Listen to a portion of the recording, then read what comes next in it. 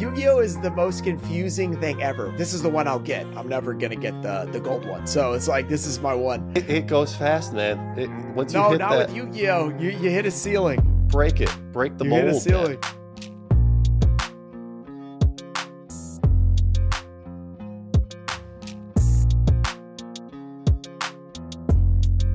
Welcome back, guys, to the PokeRadar podcast. This is episode 9. Welcome to the 3-month period. Today we have our very first non-Pokemon guest. Also the first time you've been on the podcast. You weren't on the earlier one that I used to do, but we have probably the fastest growing currently Yu-Gi-Oh card content creator, Phillip, Ruxin34. Phillip, how you doing, man?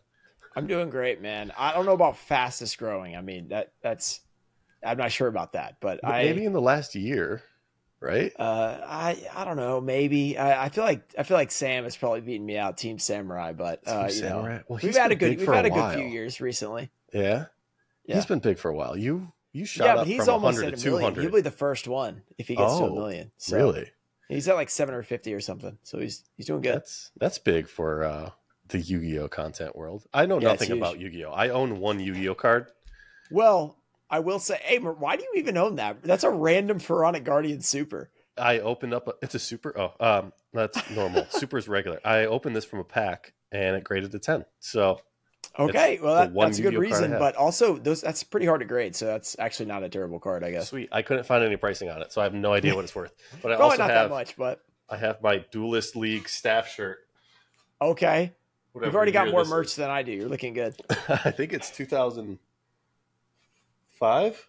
No, okay, it might not be that old. I mean, that's pretty old. I mean, for Yu-Gi-Oh, we only go back to 2002. So okay, maybe it's not 2005 then. It might be newer. I have no idea. I'm sure there's a year somewhere. Between 2005 2010, I think. Okay, something like that. They had a few years of that. That would make sense. So yeah, I bought my old card shop. He has a ton of awesome Yu-Gi-Oh. He recently passed away, but has always had a ton of Yu-Gi-Oh. And I would just buy packs every now and then of like First Ed, Pharaoh Servant, Magic Ruler or Spell Ruler. What's Magic the better Ruler, one? Yeah. The original First Ed would be Magic Ruler. They changed it to Spell Ruler though. That's right. And then he had all this stuff, LOB, like all the big sets, Metal Raiders. He had some crazy like theme deck case sealed stuff. I didn't really know you at the time, so I didn't hit you up about it. Yeah, but that is sitting I think that's sitting in like the estate of the guy, his family. So I don't know what will happen with it, but if it ends up in my hands, I will be asking you. You know where I am. What it is. I'll help you out. Awesome. So yeah, back to who you are, Ruxin34. Maybe you can explain to the world what you do exactly. We've been friends for a couple of years now, or at least chit-chatting a couple of years now. Yeah, I think we got introduced through Cool Trainer Ryan. That's why I call you Phillip, because he calls you Phillip. Yeah, he does. I think everyone else calls you Phil. Yeah. So you could thank Ryan for that. But what's a little quick blurb on who Ruxin34 is? I basically I open packs on YouTube for Yu-Gi-Oh, collect stuff, sell stuff, do all the stuff. It's I'm a lot more similar to a Pokemon creator than I am to like the Yu-Gi-Oh people, because most of the Yu-Gi-Oh people are doing some sort of like dueling content and stuff. So if you think of like PokeRadar or something like that, I do very similar stuff to them. Gotcha. Just opening stuff up, selling stuff. We do some mystery packs, of course, that we all got from PokeRadar. So, but by the way, he told me I could do it. I'm just saying. I said, hey, we're going to do the exact same thing as you, but for Yu-Gi-Oh. He's like, that sounds like a great idea. Yeah, that's right. I think you're not even the first to really copy him. So. Oh, no, I wasn't at all. No, but I think in Yu-Gi-Oh maybe. But... In Yu-Gi-Oh for sure. So whatever works, go for it. Yeah, and I was like, look, hey, it's a different card game, I don't think he's topping over here. He's buying like too many Pokemon packs at this point. Not yet. I know he's got a crazy Yu-Gi-Oh collection, so you got to be careful. He does, and I'm trying to get those packs from him, but I don't think it's going to happen. No. He was Yu-Gi Rev for like 1 or 2 videos back in the day, but that died out pretty quick. So he did 2 recently with the 25th anniversary, and I was like, "How they do it?" He's like, "Awful, man, terrible." And then he put out another one. I was like, "Okay, all right." Yeah, I don't know how. Like, again, I don't know Yu-Gi-Oh at all. I skipped it completely as a kid. I went from Pokemon to Magic with like Dragon Ball Z in the middle, like the score. It's really blurry, but the score of Dragon Ball Z and like other random games, the Harry Potter and stuff. Oh, I have so one back there. Harry Potter. Where is it?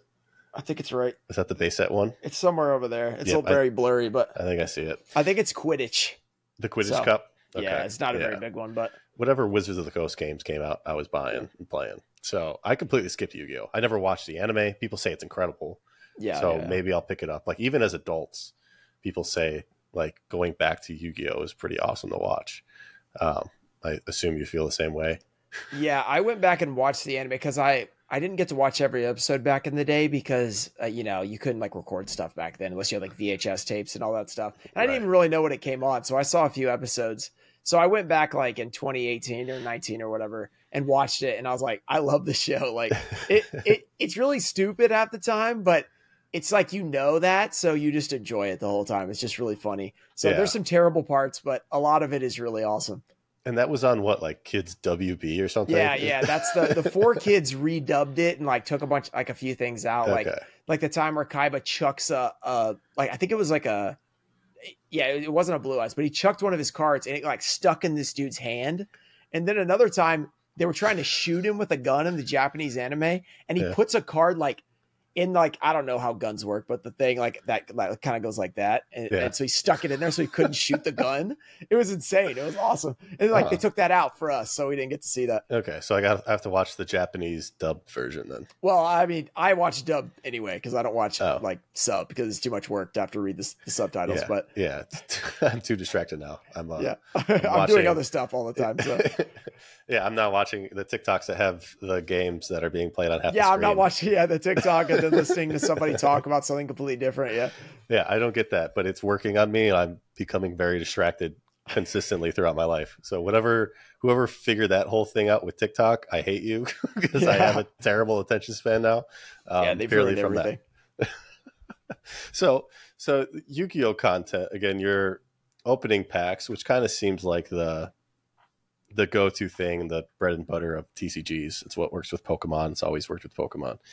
Why weren't people doing that in Yu-Gi-Oh? You said they do dueling content. What is that? Well, so Yu-Gi-Oh is really big around like the actual card game. So unlike Pokemon, like half, it's probably like 50% of the people are playing the game versus like in Pokemon, it's like what, 5% or something. Probably a lot lower. I think it's gotten a little bit more popular, but compared to Yu-Gi-Oh, it's like everyone plays the game basically.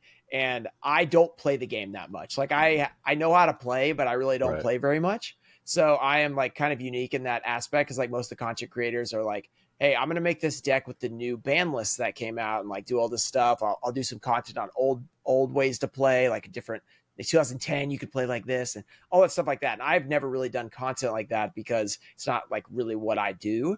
And there still have been people opening. It's just not as popular. Like in Pokemon, there's like hundreds of people opening packs on YouTube versus Yu-Gi-Oh! It's a lot less people doing that in terms of like the bigger creators.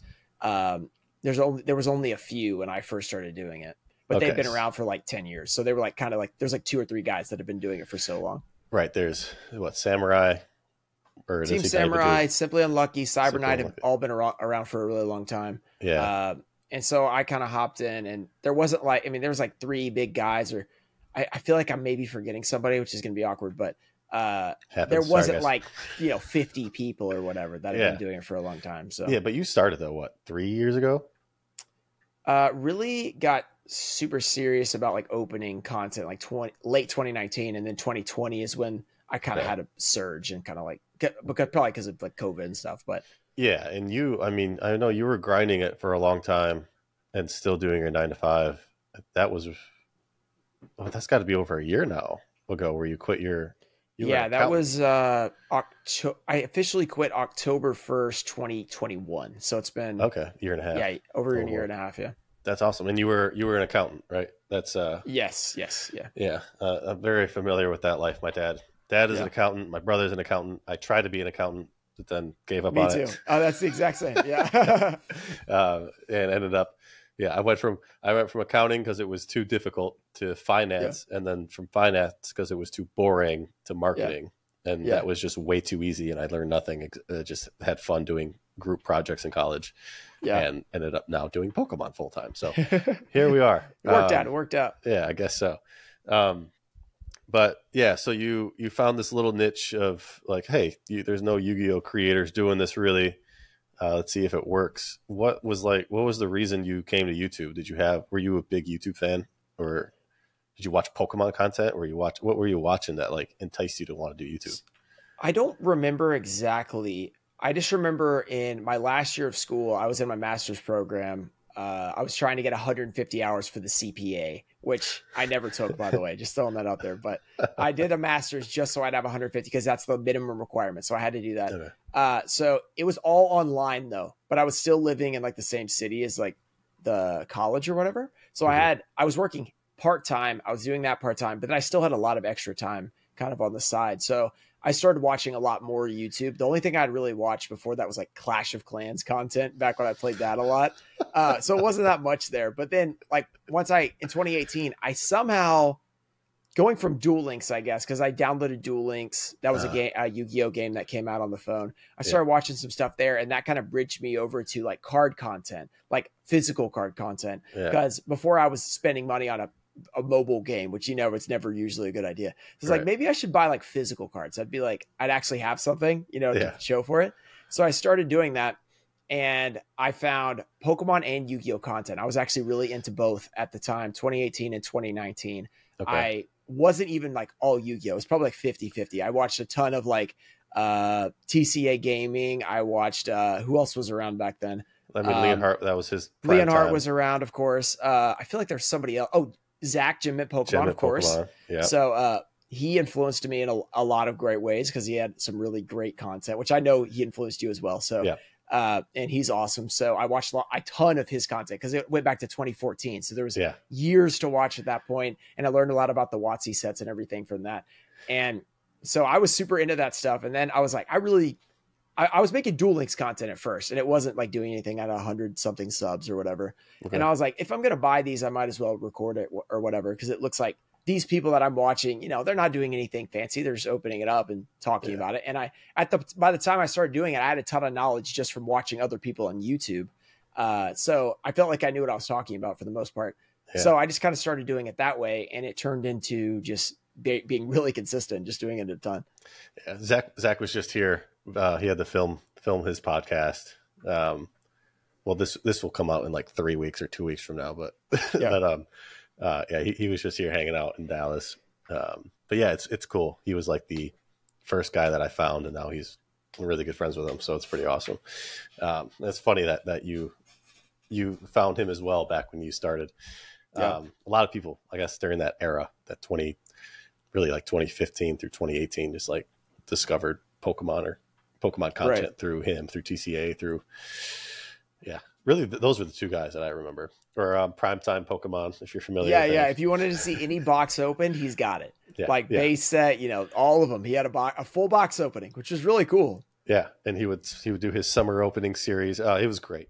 Primetime. Wasn't it once a week or something? He would put out a WotC box. It was insane. Yeah, he would do half a box each video or something like that. And by the time I saw him, they were already out. So I just like go one to one, in a row. Yeah, gosh, I wish he was at the card party. That would have been great. That would have been a real awesome. Like big.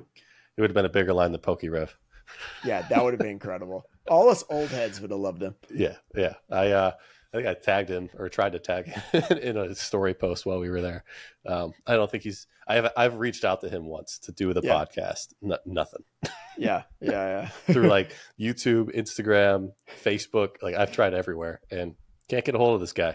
He's a tough one. He's the white whale. It's tough to get him. Yeah. Once I get Primetime Pokemon on the podcast, I can die happy. That'll be the official end of the podcast. Yeah. Like all the podcasts are over once you get it. Everyone has to stop. This is it. This is done. Everybody has to watch. No one else can do anything else. But yeah, so that's awesome. So you weren't even like collecting or like doing a side gig type thing of Yu-Gi-Oh for a while. It's just like you were bored in school with free time and started watching YouTube, started playing the game, and then wanted to start playing in person or with the physical cards. So did you just like jump into it as like start playing and opening, or did you have a plan of any kind? Did you have people you were doing this with? So I started buying the cards, but I didn't ever start playing. So okay. I only like really got back into playing when Master Duel came out like a year and a half ago.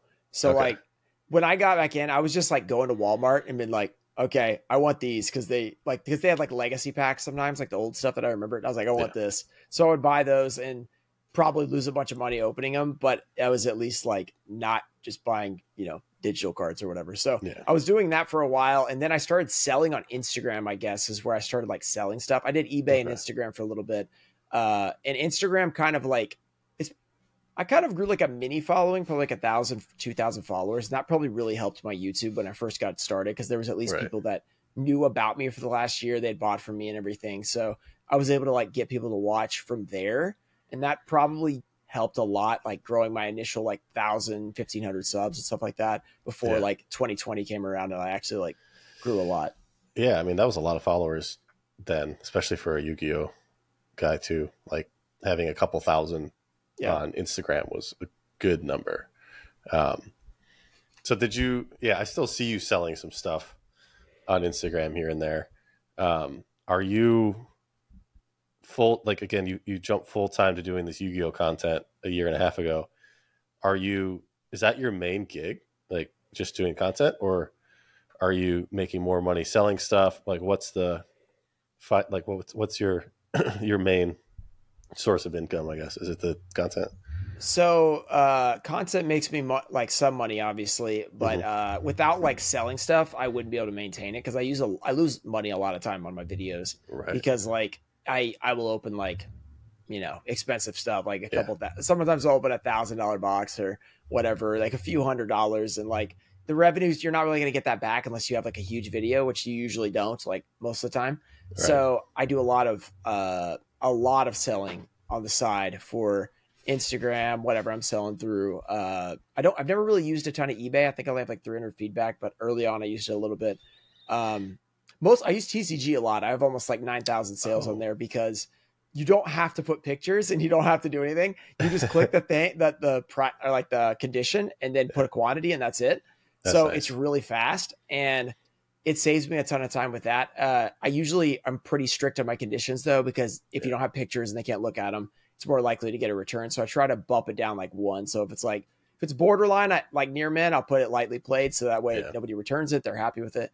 And still returns and everything. But that is where I move a lot of my newer stuff too, because I open a ton of product for the new sets. And then I usually sell everything except for maybe like one card to help like pay for that and stuff like that. Because I go for like the big one, and then I keep that one, and everything else I sell. So I do a lot of that. And then sponsors and everything on the channel help like for actually making some money on a few videos.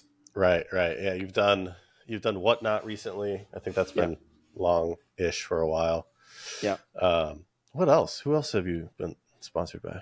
Well, Whatnot is like my main like TCG sponsor when it comes to like actually related to my content. I do other stuff like Factor, HelloFresh, stuff like that, like food. Oh, do you really? Stuff.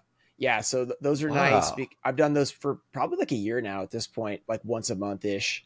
Cool. Raid Shadow Legends, the classic, the legendary mobile game. No way, I didn't know that. Yeah, I do streams for them, so I'll play like for an hour at the end of my stream and stuff like that. So that's about once a month. Okay. So I don't want to do it like any of this too much, because if it encroaches on the content or anything. But I usually do about one a month, because those are supportive of the channel. Like, and there's some other ones like Raycon and stuff like that.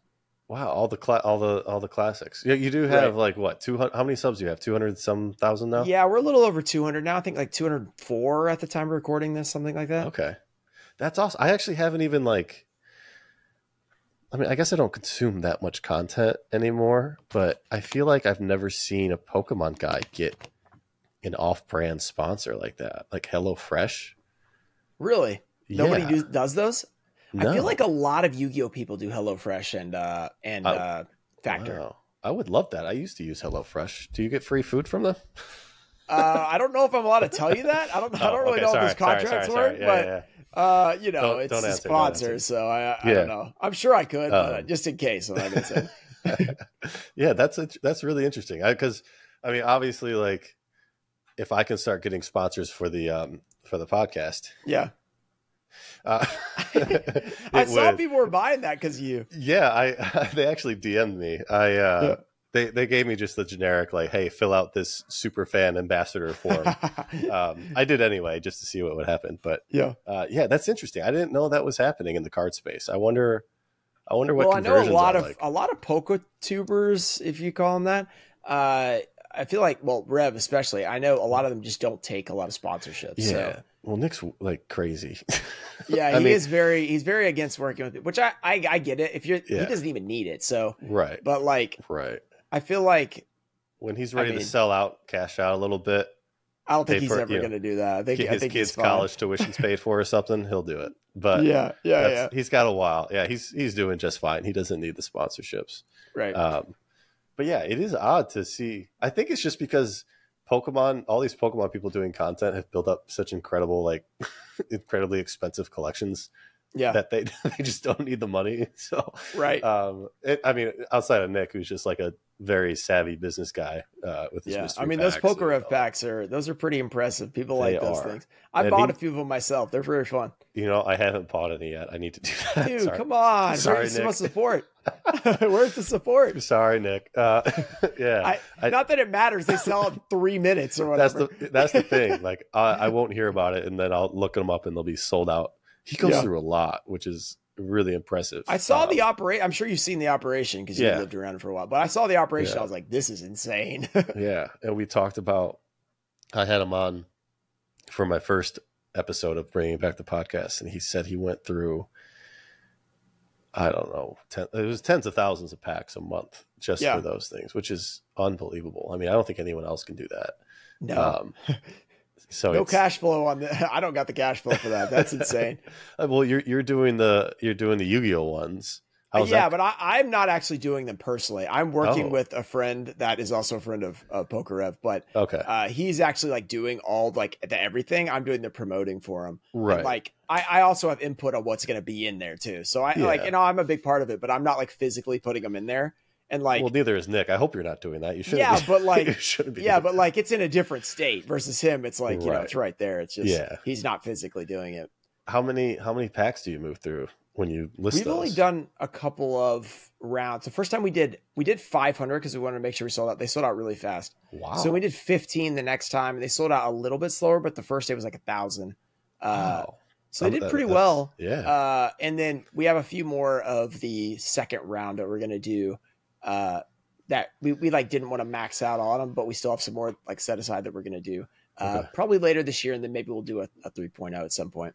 Awesome. That's fantastic. That's more than I expected, honestly. I mean, they did really well. And you know, almost everybody loves them. There's always a few people that are like, mystery pack, you're going to lose your money, you know? So, well, that's how it goes, guys. That's how it goes. Yeah. But I always do a video on them and I'm like, hey, don't buy them unless you expect to potentially lose money, but we're going to try to make these things as good as possible so that more people will make their money back or get awesome packs. And if you open them, it's up to you. If you open the packs, I can't do anything. You know, you might pull nothing.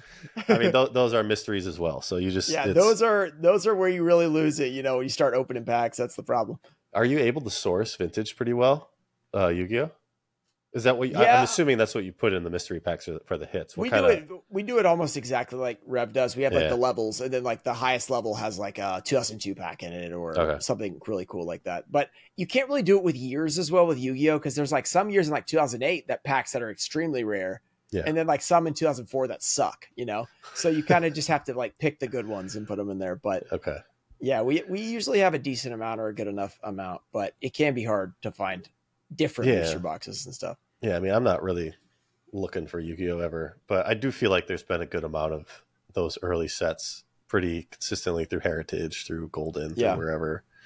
The Blue Eyes, Metal Raiders, Pharaoh Servant, Magic Ruler, and Light. What's the fifth one? Labyrinth of Nightmare? Not that one, but there's Invasion a lot of Chaos, Legacy of Darkness. Legacy. What's the lightness? Lightness of you're talking about Light of Destruction? Maybe LOD. LOD is Legacy of Darkness. Legacy of Darkness. Okay, then it is Legacy. That's the 6th set. But yeah. Okay. Yeah. Yeah, I know nothing about Yu-Gi-Oh, so sorry. I mean, you knew some of the names, so that's pretty good. Some of the names. I know that there's also some pretty high-end like trophy cards in Yu-Gi-Oh too. Yeah. I had a friend here in Dallas who he was buying them. He was buying like really, really high-end stuff like that were, the high tens of thousands, like 60, 70, 80,000 for cards. Do you know or deal at all in the high-end Yu-Gi-Oh stuff like that? I would love to get those Shonen Jump prize cards and stuff like that, but they are so expensive. I have one. I have the last one, and it's the cheapest one. I got it it's a 9.5, and I got it for 2,500, which I felt like is a steal for like what it is. Because like the weird thing about those is you don't know exactly how many there are because they did like a re-release on some of them. Oh, okay. So it's still like 100 something, only 100 something of them, which is still low, but it's not like 5 or whatever. Right.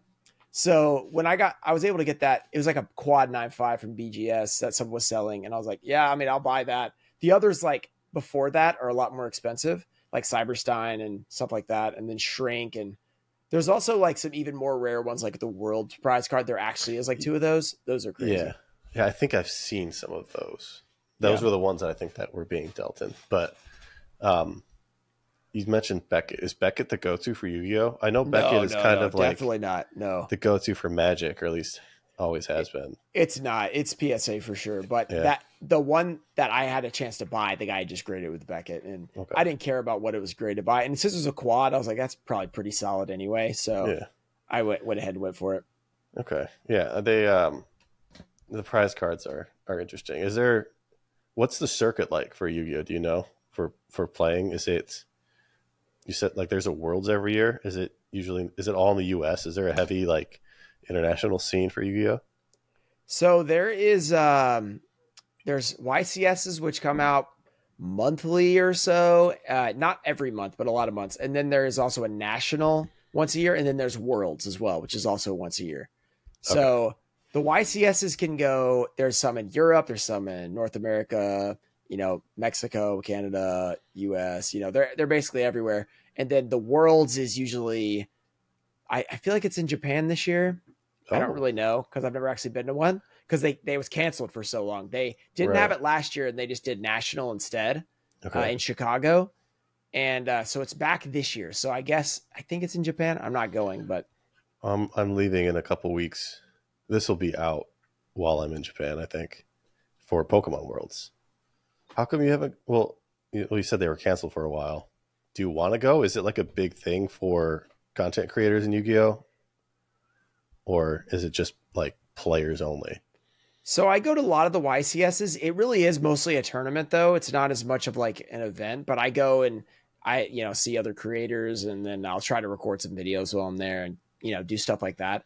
But it's mostly like the tournament. National, I had to miss because my brother was getting married. It was just a couple weeks ago, and they had like a couple different tournaments. There was tons of people there that were like not just players. So I kind of missed out, unfortunately, on that. I was there last year, but you couldn't miss it for my brother's wedding or whatever. So unbelievable. Yeah, I know. Pretty disrespectful by me not being there.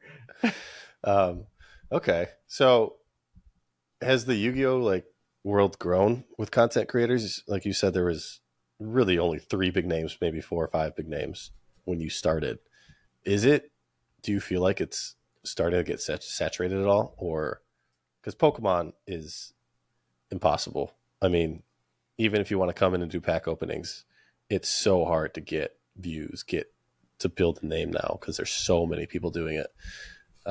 Is that happening in Yu-Gi-Oh yet? Or is Yu-Gi-Oh pretty stagnant?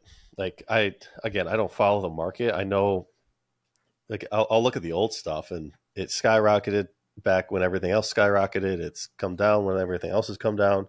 But what's the health of the Yu-Gi-Oh community, Yu-Gi-Oh market right now? Obviously 25th anniversary just came out, so there's been a lot of hype and excitement around that. What's the general health of Yu-Gi-Oh looking like right now? Well, when I joined, there was like a few people opening packs, but there's always been big creators that do the other stuff that I mentioned earlier. So there's a lot of people doing that. And then, there's some other people coming up opening packs and stuff like that. So it's like, it's kind of like everything is. It's not like 2020, 2021 where everything was crazy, but the prices have cooled down a little bit, which is actually great for me. I don't have to spend as much. A lot of people are like concerned, like, oh, my price is going down. I'm like, well, I mean, it's good for me. I mean, if you're not like trying to sell right now, it's not a big deal. Cause like, if you're just holding on to it, you know, who cares? You can get more stuff in your collection. But if you're trying to sell right now, it's not great because your stuff's down about 50% or whatever. Yeah. And then the content is same thing. It's like, well, it's summer right now, but it was pretty solid last year, like, and through most of this year, but summer, it's been a little slow, but 25th anniversary was pretty big. So that's good. That kind of helped out and turned us around. But I know what you mean with like Pokemon, like trying to break into Pokemon is really difficult because there's so many people. Because my second channel is a Pokemon channel. Actually, it's not. You have a second channel? I actually have 3 channels. Look at the research I'm doing. One that I abandoned, but so it doesn't matter.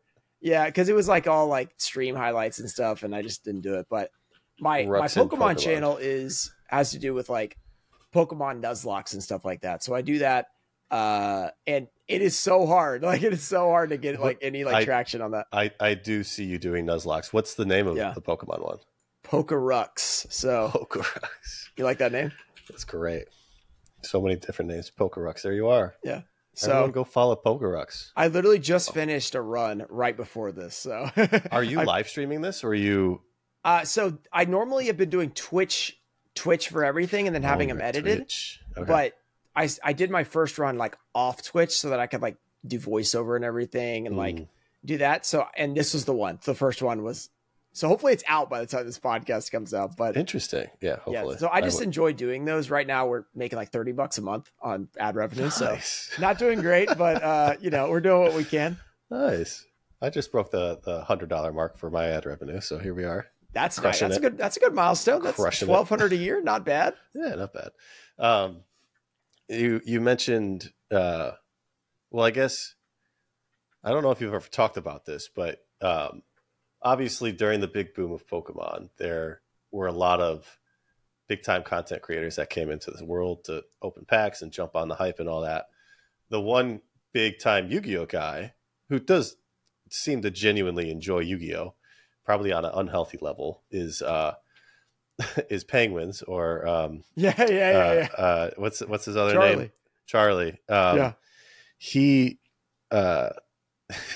he spent so much money on Yu-Gi-Oh by the looks of it, and went crazy. You've had the opportunity to deal with him a little bit, right? And spend some time with him. Yeah, we've done a few videos. He got so into it that he bought every card that was Ultra and above so that he would not have to open any more packs. He literally became an addiction. He has all of them. Literally, he has them all. So just raw. Yeah, he doesn't care about grading or anything. He doesn't. Okay. He says grading is a scam. So you know whatever you think about that, but he believes that. So he just bought them all raw. So like he has every card. And one of the first times he posted a video about that, and I like reacted to it one time. Yeah, and just like looked at everything, and it got like a ton of views, and I was like, that's cool. And then he like had followed me on Twitter, I guess. So one time I sent him a message about doing an opening. So we did an opening one time, and I got to go down and like meet him and everything. So that was cool. And then he was on my Guess That Price series where I have people guess Yu-Gi-Oh card prices. So I've done 2 videos with him at this point. And cool. He is a Yu-Gi-Oh addict, and he's actually knows a lot. Like when he did the Guess That Price thing, he did really well, actually. That's awesome. I watch his stuff every now and then. What's the other name he goes by on Twitch? Penguins, MoistCritikal. MoistCritikal. There you go. He's got like 50 names. Yeah, which is crazy because you think all these big time people to make it in content, you have to have the same name across every platform. Well, he's been around for like 15 years. So he's had 5 different names. Yeah. He's got to have like an awesome warehouse or like kind of content area. Is that I assume he doesn't do all this like out of his house, but does he have like a compound? I know like Nick's trying to build they have a like a big thing that they do a lot of their like videos in and stuff. So I just like met him there. Okay. But it was impossible to find. So good thing for them, privacy is going to be no problem because they told me exactly where to go and I could not find it. So I finally did find it, but that's awesome. Were you a fan of his at all beforehand? again, like I've only watched random stuff of his, mainly the Yu-Gi-Oh things he was doing. He did a little bit of Pokemon, but he just goes on rants and just talks about people in the events and things. It's pretty funny. It's pretty incredible because I remember I first heard about him from PokeRev, who's a huge fan of his. Yeah. And Rev was like, because he was like, this guy's getting like 1 million views on his opening video. We can't do anything over here. And like Charlie's got like, you know, he doesn't care about quality. He doesn't have thumbnails. He doesn't have any of that stuff. He just opens stuff up and gets 1 million views. So I started watching him like after that, and I was like, this guy's insane. And like he can do anything. He can do any content. It doesn't have to be high quality. It can be high quality. It can be literally be anything, and it'll just do well. It's insane. That's I guess the reward of doing it for 15 years and building up a crazy fan base. He's also just like very monotone. He doesn't really like go up and down. Like there's not a lot of, not that I'm calling out Charlie, but there's not a lot of entertainment there, at least from like it's entertaining. It's just not very, you want more, you feel like you want more emotion. And then you start seeing like any like change of like any sound. You're like, oh, okay, he's getting emotional here. And he's like slightly like more into it. Just barely gone up on it. Yeah. It's very entertaining. I love it. His takes on things are just hysterical. And he does the I feel dumbest. like most of the time he makes pretty good takes. Like, I mean, sometimes he'll say something crazy, but like most people, when you talk about that many different opinions, like you're going to say something insane. He rarely does. So it's pretty good. Well, yeah. It's so, you know, with him not doing as much Yu-Gi-Oh, I wonder if that's hurt the Yu-Gi-Oh community. Possibly. Possibly. I know it helped a ton for sure. Yeah. Cause Nick had all those people trying to hit him up when he was doing his lives and he had no idea who they were. He told me about that. Streamers. He's like, all these Twitch guys are like streaming my stream, and I don't know who they are. And I was like, aren't those guys like really big? And he's like, I don't know.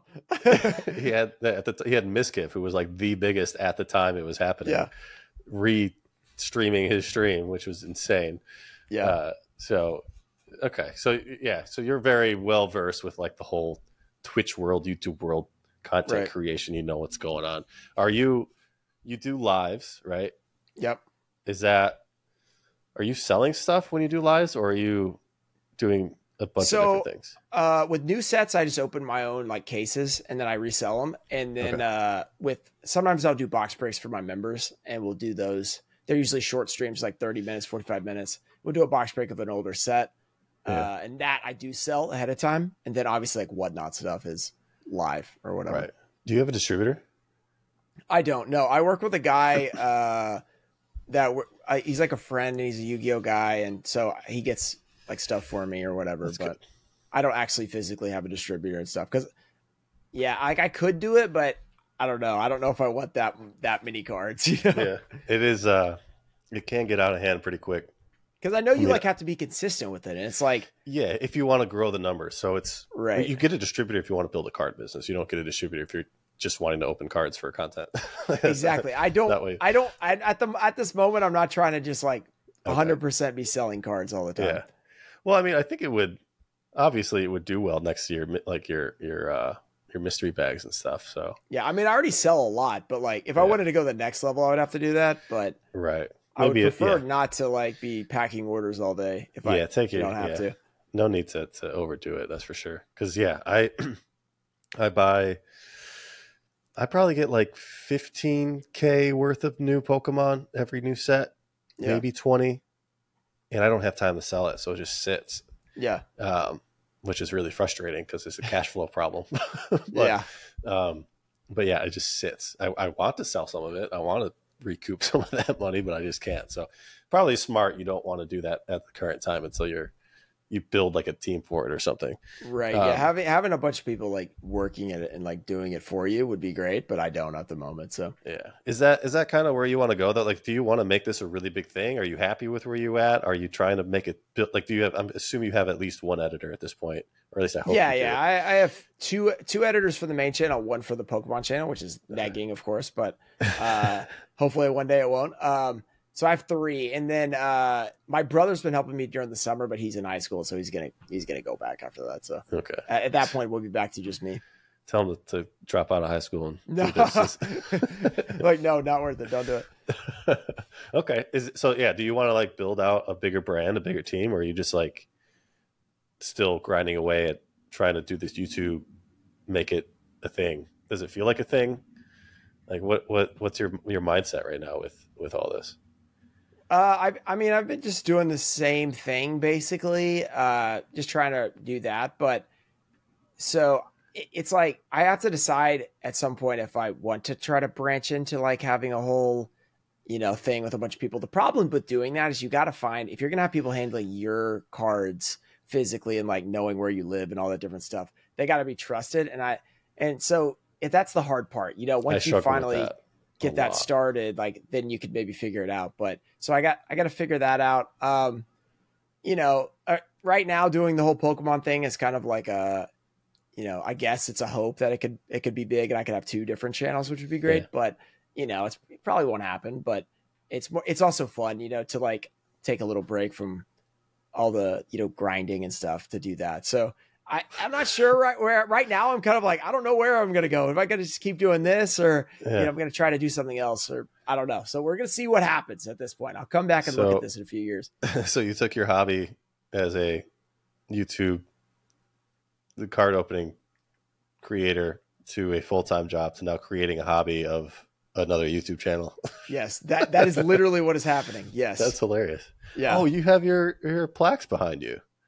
Which one? I do. So this 100K. Is the real one. Yeah, this one my sister made for me at 40K for Christmas. That's awesome. It's a fake plaque, but it looks real though. It looks great. It looks like a cookie of some kind. It looks edible. Yeah. I don't remember what it is, but it's I don't know. So I don't know what she made it out of. I remember she had to do it the day of though to make it work. So it was like Christmas Day. She was making the plaque. So it was kind of fun. That's awesome. Gosh, I hope to get one of those one day. Are you excited about that? Was it cool when you got that 100K plaque, or do you not care? It was cool. Yeah, it was really cool. Because I was like, this is the one I'll get. I'm never going to get the gold one. So it's like, this is my one. What's the gold one? $1 million? That's $1 million. Yeah, we're not getting that. What do you mean? You're what? 200K in like 3 years? I mean, it goes fast, man. Once you hit not that, with Yu-Gi-Oh! You hit a ceiling. Break the mold. Hit a ceiling. Well, Sam's at 750, and the man's been grinding for 10 years. So yeah, but you're friends with PokeRev. Yeah, so maybe if I branch into Pokemon. I did a Pokemon video the other day, didn't work so well. Really? 15K, not so good. But dang. I did open some Japanese like 1997 Pokemon, which was fun. Oh, but that's cool. Didn't do well, but it was enjoyable. So there's that's all that matters, right? Yeah. Well, you also did videos with Nick. You went and visited. Yep. Out in Jersey. That one did good. The one where we went to the store, that was fun. Yeah. I think there's a lot, like that's kind of where the trend I feel like is happening for Pokemon, at least. Especially the big creators, they're like kind of phasing out of openings every day. Like Nick's doing reaction videos now. People are trying to vlog more. Is that something that you want to do? Because I think that's sort of the trend that we're seeing happen in Pokemon, at least. Because like there's so many people coming in to open up Pokemon cards. It's becoming saturated, boring. Yeah. We want to see our favorite guys doing something different. Is that in the works for you? Or are you like trying to implement some sort of weekly vlog style thing or different type of content? Yeah, I'm always trying to like not just do an opening, but the problem is once you choose something else, sometimes it'll just be like, I should have just done an opening when it does terrible, because people are like, where's the opening? But I like to switch it up. So I do vlogs when I go to the YCSs and stuff like that. I did one for Card Party as well.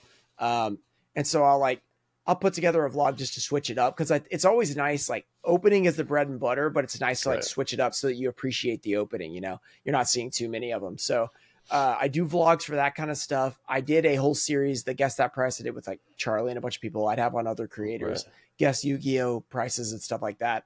So I've done like 17 episodes of that. So that's a nice switch up. So those could occasionally do pretty well. The Charlie one got like 200,000 views, which is like the best video I've had all year. Awesome. Yeah. So that was really cool. And it's a nice switch up. And I'll do other things like, I do like, I've done a couple. I did one with PokeRadar and one with Cyber Knight which I haven't actually released that one yet, but probably by the time you see this, where we did a pack battle, like not together, but we had like this wheel thing and it changed up everything and so it made it fun. So I'm always trying to think of different things besides just sitting down and opening cards. Cause obviously that gets old, but that is the main thing. But it's really hard when you do 7 days a week to like not do a lot of openings, Gosh. So yeah, because you do a video a day. Yeah, I have had a video every day since February 26, 2021. Wow. A video, a live, or there was 2 days I only did a short. That was kind of cheating, but I did do that. That was 2021 that I did that. Okay. So basically 2.25 years, something like that, straight. Dang. That's all. Yeah. Trying to do anything other than opening cards to do a daily video sounds impossible. Yeah, so like if it's not a card opening, that's like a special video, It's like I'm working on that for multiple days, and I'm working on the open. I do like a couple openings to get ahead and then do that. Gotcha. Did I make it into your video? I need to watch it now. Your card party video. I think you might have. I'm trying to remember. We had so much footage. I just sent it to the editor. I'm like, hey man, just like do what you can. But I'm pretty sure you were in there at least once because I got a lot of footage. We did hang out a little bit that first day. Me, you, and Jarvis. That was a good time. It was a nice banter going back and forth while we were sitting in the stands there. That was a really fun event. I really enjoyed it. Yeah. Have you so other than the YCS, have you gone to like Collectacon? Have you gone to you have? I've gone to one Collectacon. It was in Charlotte. And on the way on the way back, I met up with Rusty, because he lives around there. So that was cool. And I'm going to Charlotte next year. I did see you there. Wait, were you there? Very briefly. Yeah. It was like we crossed paths. I said hi. That was it. I remember seeing you now. We did not talk other than hey, what's up? But I am going this year. Are you going this year? Yeah. I do remember that now. Yeah, because I saw you together because I saw you there and I saw you at Leonhardt's thing. Yes, that's right. And I am going this year. Yeah. Okay. Are you going to Rusty's? I am. Yeah. Okay. I didn't see you. Yeah, there's a list. Yeah, he sent it to me. He's like, "Here's the list. Just tell me if you're coming." I was like, "Yeah, I'll be there." So okay, sweet. I'll see you there then. I'm booked for that, so we'll get to hang out at Rusty's. Last time it was just me showing up in the middle of like something that was like really important. I was like, "I'm here at the wrong time. This is really hard." He's like, "No, don't leave." And I was like, "Dude, this is like." He was like trying to deal with some like electric board that was like going out and they like wouldn't fix it, and he was like really mad about it, but he's like, "No, you can't leave right now." But then he had like talked to those guys, so yeah, it was this will be better now that it's scheduled with other people there besides just me. There was he did invite people out last year too, but it was like a spur of the moment thing. This time it's planned out, so I'm excited. Like that's why I'm going. I'm not going for Collectacon. I'm going to hang out with Rusty. Exactly. I have a few friends that were like, actually several friends, Yu-Gi-Oh, that wanted to do a booth. We did a booth last year and I didn't really have my own section, but this year I'm going to do it. So I have that. Plus I have like going to meet up with all you guys on whatever day that is. It's like the day before or whatever. Yeah. Thursday or Friday. So it should be a pretty good time because it's actually like somewhat close to me, unlike a lot of the other places I go, because Yu-Gi-Oh loves to have West Coast events, which is rough. Where are you again? Nashville? Yeah, basically. Yeah. Around there. Okay. How far of a drive is Nashville to Charlotte? 7 hours, something like that. You're not driving, are you? Are you fine? I did last year. I'll probably drive again to have all my junk with me, but especially it's just, with a booth. Wow, that's a long drive. It's just 7 hours, no big deal. That's nothing. After 4, it's a problem. Well, when I went to college, it was like 6 hours, so I'm used to it at this point. Oh, where'd you go to college? I went in Arkansas, so it's about. You got to go through Memphis, and it's a couple hours away. I didn't go to Arkansas. I went to Harding, which is around there. Okay. Huh. Yeah, I can't say I've ever been to Arkansas. There's no reason to go, really. Yeah. So you're gonna have a booth there. Who are you gonna have the booth with? Just other. A bunch of other Yu-Gi-Oh guys. Like you might not have heard of them. Maybe Vintage Yu-Gi-Oh you could have heard of. Yeah. It's people like that. Petty Party, Kraken Packs, people like that. So just a bunch of Yu-Gi-Oh guys. Petty Party. He's worked for a few people. Yeah. Yeah, that's Peter, right? Yeah, Peter. Yeah.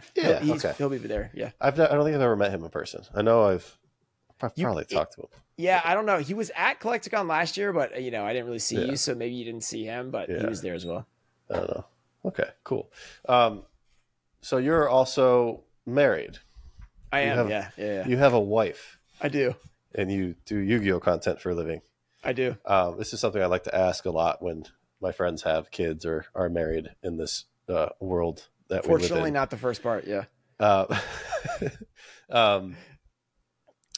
What's that dynamic like? What does your wife think of Yu-Gi-Oh? Well, it's interesting because we got married well, actually, we were started dating in 2016. So it was before I got back into anything. Oh, so it was like, anything at all. So you didn't have anything. Like I wasn't into Yu-Gi-Oh cards or Pokemon cards or anything like that. Okay. So you were normal.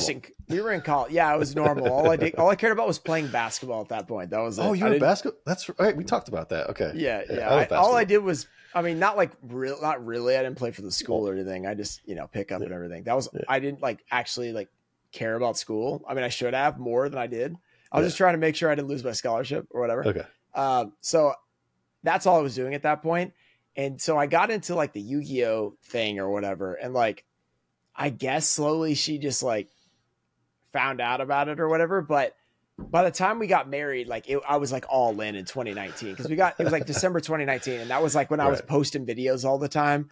And so she kind of knew, but when we first got married, she was like, all right, are you going to be spending too much money on this or whatever? And I was like, I don't know. And then one of the first things I did, it was a week or two into being married, I bought a first ed LOB Euro box. It wasn't an NA, so it wasn't great. It was $1,500 and it was while she was asleep. She woke up. She was like, you bought that? And I was like, yeah. And then ever since then, she's just been like, whatever, I get it. And so then later, I was still an accountant, and then I quit I was like, hey, Chelsea, I want to quit or whatever. And she was like, she's like, how are you going to do that? And so then she quit. Not how are we going to do that? How are you going to do that? Yeah, exactly. Then she quit her job. So we both quit at the same time. What is she doing? So she was doing she was a tech, ophthalmologist and stuff like that. Okay. It's checking eyes and everything. And it was not paying much. And she wanted to be a nurse. But she dropped, she stopped being trying to be a nurse her last year because she got all nervous about I can't do it. I'm not going to get through. And then so she ended up doing something else and it wasn't what she ended up wanting to do. So she's like, I want to be a nurse. I want to go back. I was like, go for it. And then I was like, I want to quit too. And she was like, are we going to do this at the same time? I was like, yep. And so we did that. Wow. And somehow it worked. I don't know how, but that's amazing. Now she's a nurse after a year and a half of accelerated programs and stuff like that. So now she's that. And I'm doing YouTube and everything. So it worked out well, but it was definitely risky at the time. Yeah, that's great. No, the whole nursing thing that's tough. I mean, I dated a nurse once in my past and the hours and the stress and always trying to keep, I don't know. There's always more schooling to do when you're a nurse. If you want to be whatever 1,000 type of nurse. There's so many things to do. So there's just a constant stress and constant studying. There's classes to keep up with. There's the next level you got to get to, all that stuff. And it's she's working night shift right now. So that's why I was I got all night tonight to do the podcast. So. That's awesome. So does she like Yu-Gi-Oh at all? Does she like cards? No, she doesn't care. She doesn't care about Yu-Gi-Oh. But she's like, look, it's working. So I guess that's great or whatever. But then I tried to get her to play Pokemon the other day for the first time, which was hilarious. So she never did any of it somehow. She's the age that she should have encountered it. She was like, oh yeah, my brother had those, but I never really cared. And I was like, she somehow missed it. Wow. Girls, man, missing out. Yeah. You gotta hang out with your brothers more when you're growing up. Really sad. Yeah, unbelievable. We also, so we got to spend some time together at Card Party. We're Invisalign brothers now. Which how's that going for you? You said you have 30, how many weeks? 31 weeks? 31 trays or whatever they call it. So it's weeks. And then they were like, yeah, it's probably not over after that either. So I heard you have 15. So you got it nice and easy. Yeah, I have 15 trays, 10 days per tray. Yeah. 10 days per. Mine 10 are days per. Okay. Yeah, mine are 10 days per. So it's 5 months. But yeah, they told me not to get it really. You don't need to do it, but I just wanted to do it to make my teeth straighter.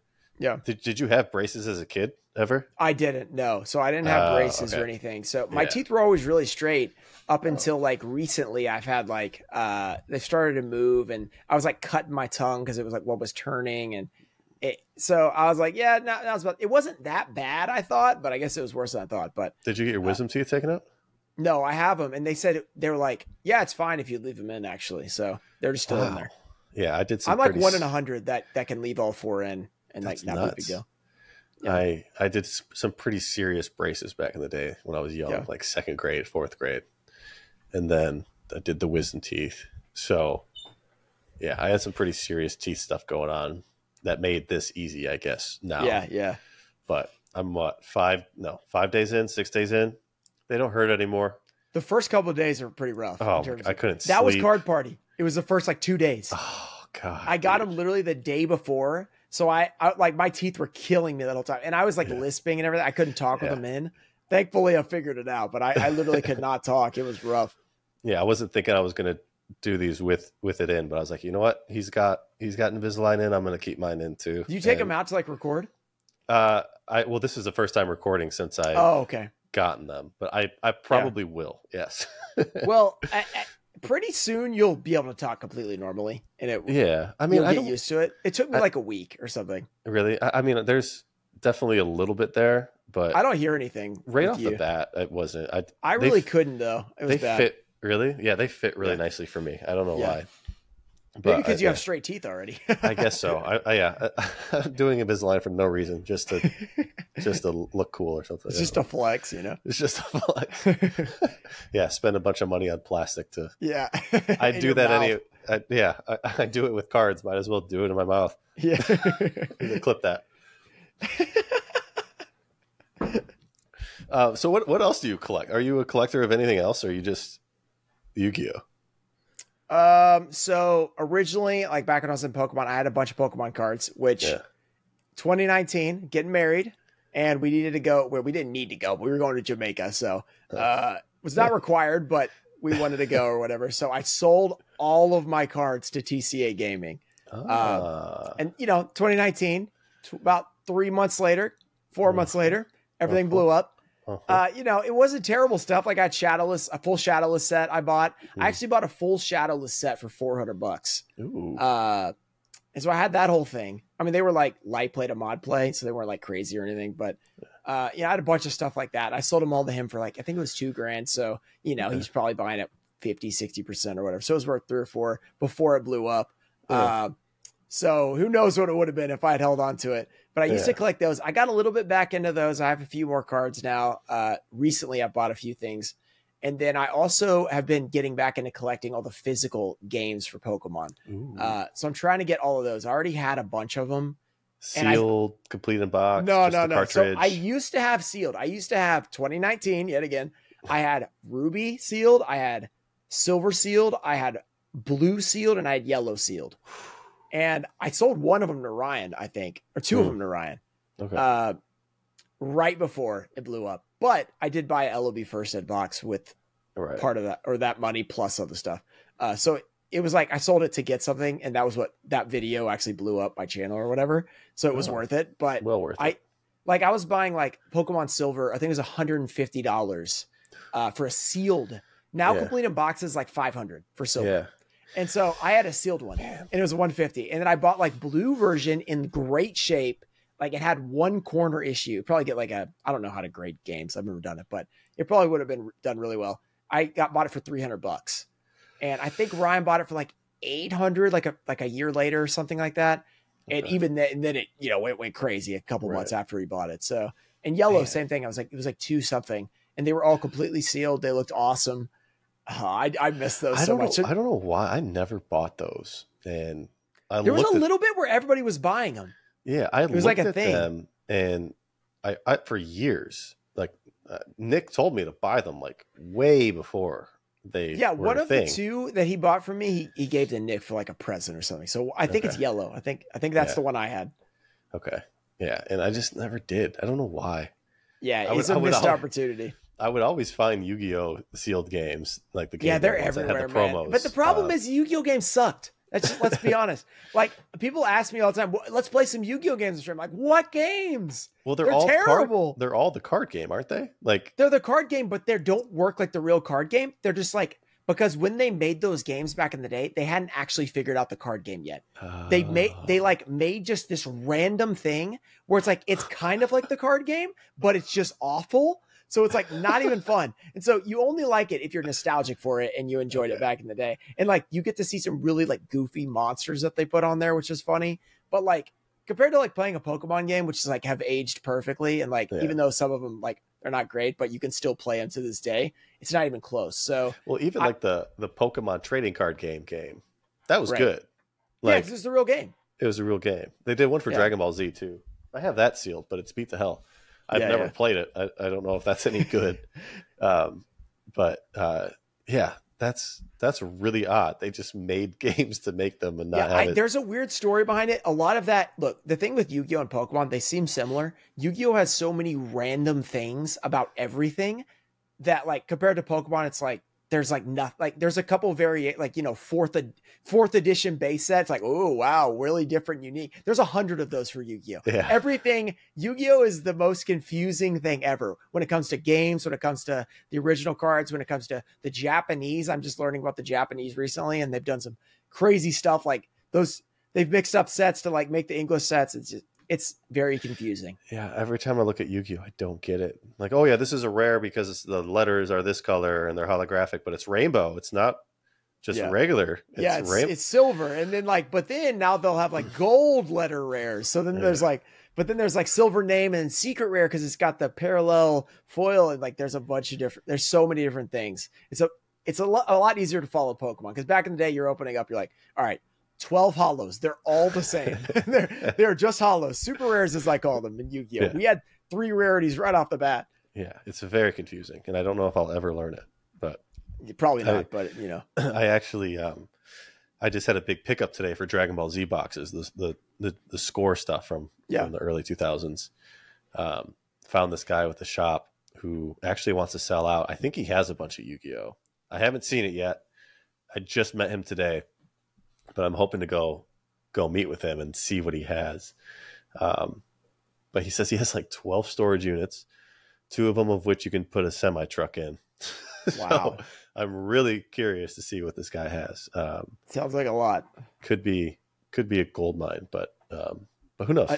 Another thing since you posted that Naruto card the other day. Yeah. I love those cards. I've only opened like a couple packs because like they're expensive, man. Like weirdly expensive. So I opened like one. I got a Kakashi, so I've just had it in my collection. It's like really cool, but it was like a $30 pack. I was like, I'll buy one. I'm not gonna buy a box. But yeah, those cards are crazy. They were Bandai, and they did like 27 sets or something, 26 sets. Yeah, and they had to kill the game because of licensing issues. Yeah. So that ended in 2005, 2006, maybe 7, somewhere around there.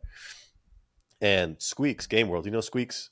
I've seen him around. Yeah, I don't know him though. I used to do a podcast with him and really good friends with him, but he was like, Radar, I'm buying Naruto. There's this awesome card game that died. People are still playing it. Like they've made new sets because they're crazy fans for it. Yeah. We got to buy it. We were buying packs for like $2. Wow. And I mean, he bought way more than I did, but between me and him, we bought out as much as we could, and then the prices just started going up and up and up. So it's your fault that I paid $30 for a pack. It's Squeak's fault. But yeah, I think he still has like one of each box. I think I have most of my boxes left, and then just a bunch of loose packs. But there's this one set called Tales of the Gallant Sage, which is the 20th set, and they printed 20 alternate art cards where there was only 20 of each. What? It's the coolest thing ever. I've opened way too many packs to chase them. Haven't pulled them. They're really, really expensive. The packs, 20 each. That's insane. Yeah, back in 2005, cool. They were short printing stuff that much. Yeah, it was really cool. So I still have a bunch of tins left and some packs left, but they sell for like $75 a pack because people are just chasing these things. Yeah. But I have yet to see anyone pull one. So. Oh my gosh, that's insane, dude. Yeah, when I opened like some of those packs, people were like, I loved this game. This game was really good. And I was like, really? So I didn't know it was a licensing thing. So that makes more sense. Cause I was like, I hear so many good things about the game. And then the cards look great too. Like they're very collectible in terms of like the art and stuff like that. So they're not just like a picture, like some really boring old cards used to be, like a picture from the anime or whatever. They have like cool foil on them too. I think a lot of it is like from the anime. Yeah, but like they have like cool foiling on it though. That makes it look cool. Right. It has cool foiling, and then for some of it they like do the full art type style, but it's still a shot from the anime. That's the one thing. Like that's why I love the old Dragon Ball Z cards, is because they are from the anime, and I love the show so much. It just like takes me right back to that episode or whatever's going on. The foiling is cool on most of them. Some of the sets suck. But that's why I love the Dragon Ball Z set. That's why I love the Naruto set. I wish people would feel the same way about Dragon Ball Z. They just don't. They're obsessed with Dragon Ball Super and the craziness that they are doing with their art there. But what's the deal with, you probably know this. What's the deal with, so there's the score stuff, which is expensive. Then there's the Panini stuff that's cheap. What is up with that? I've opened a ton of that because it's like $20 for a box. Is it back down to that? Well, that I opened it in 2019. So, okay, but I opened tons of it back then. Yeah, me too. In 2019, I was buying cases and cases and cases because you could get them for $25 a box. And yeah, they were insanely cheap. I just wanted to get my fix on opening stuff. So I was just buying so much of it because it was dirt cheap. So Panini brought back, so Score died because it was a bad game. It was a bad game. It was poorly distributed. It was poorly manufactured. You can, I have one Gem at 10. Getting a 9 out of a pack is like insane. Wow. So the manufacturing, like everything about the game is pretty awful. Yeah. So that died after like, I don't know, 16 sets, 15 sets or something. Panini picked it back up back in like early 2010s, 2011, 2012. And from the looks of it, they just recreated the same game. They renamed the sets with different names. Yeah. They changed the look of the cards a little bit. The foiling was different, but essentially it was the same game. Yeah. A lot of the cards were the same, or like looked the same, as far as again, like the shots from the anime and all that. So it was very similar. So they just copy and pasted a game that failed. Yeah. Because it was bad, and then it failed again. Yeah. Okay. And yeah. I mean, even at that time, the Dragon Ball Z Score stuff was still cheap. It was, you could get an old box for $200 or something. Yeah. $100. But yeah, Panini stuff like died where it was, you could get it for 10% of distributor cost or whatever, because people were just dumping it. So yeah, that was a lot of fun. I wish I bought more of it, but I ripped so much. Yeah, I used to, that was like in the time where I would do Instagram lives, because like that was like my following, and I would stream like, okay, I have all these packs. Let's open some Dragon Ball Z Panini. It was like, I got this for $15. Let's just see if we can, like, I don't know what is in here, but let's open it up. And then we get those like, weird rares you could get. I remember there was like circles in the hollow pattern and stuff like that. The ultra rares, the 6 stars. And there was like different cell, like there was one set was like a bunch of different cells you could get. Yeah. That was the good set. Perfection. That was when the set died. Yeah, when the game died. Yeah. Perfection. I like those. Looked cool. Those cards looked really good. I have a ton of them just in a box somewhere. I don't know where. I never got rid of mine because I was like, these aren't worth anything. I'll just keep them. Yeah. So I have a ton of hollows. I was putting sets, like I was having fun. I was putting binder sets together, trying to get all of the hollows. Like I opened up so much of it.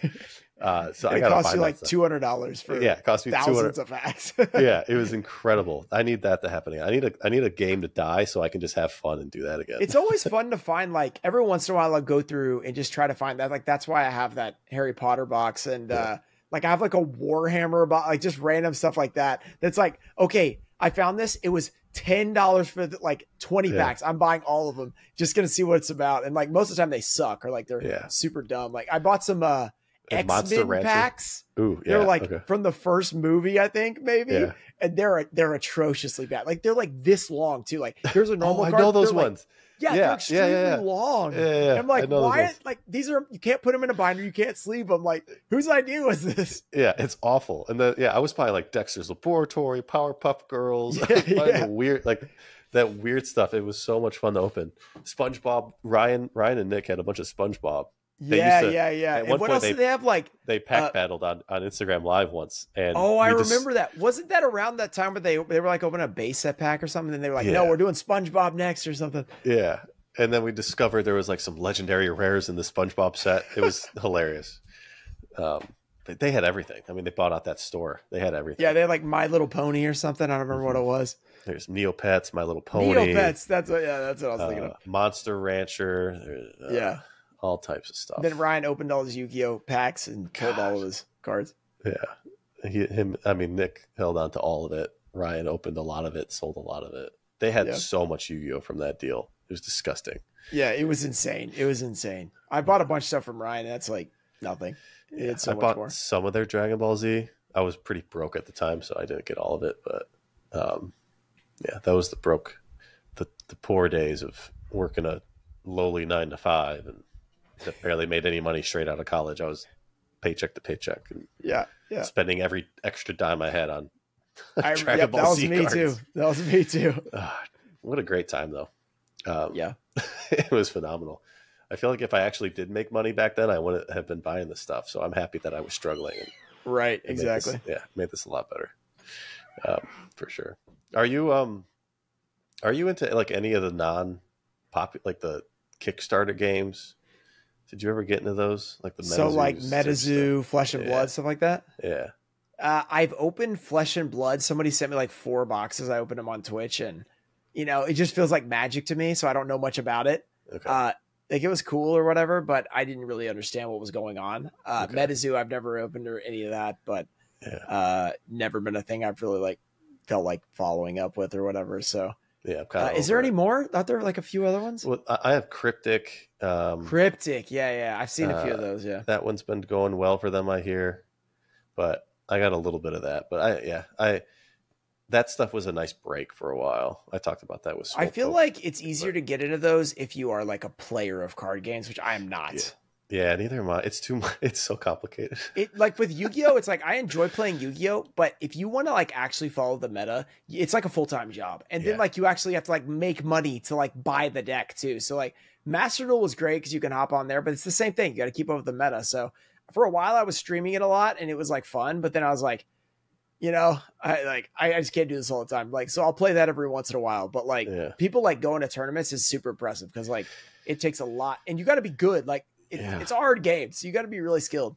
Yeah. I went to a pre-release for the first time this year for Pokemon and, just got like smacked by little kids that were way better than I was. Yeah. But the people that play, they put in so much time. It's crazy. And my brain just doesn't work anymore for that type of stuff. So like they memorize every card in the past like 4 years. You have to know how they work together.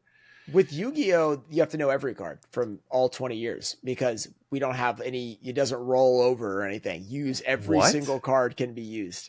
So there will be cards from like the 4th set that'll be like, oh yeah, this card's broken, by the way. If you now, thanks to this new card, if you use this old magic card from Pharaoh's Servant, now you can dominate in the current meta and stuff. So like there is a ban list though, right? There's a ban list. So if it's too good, like there's stuff from back then that's still banned because it was like too good.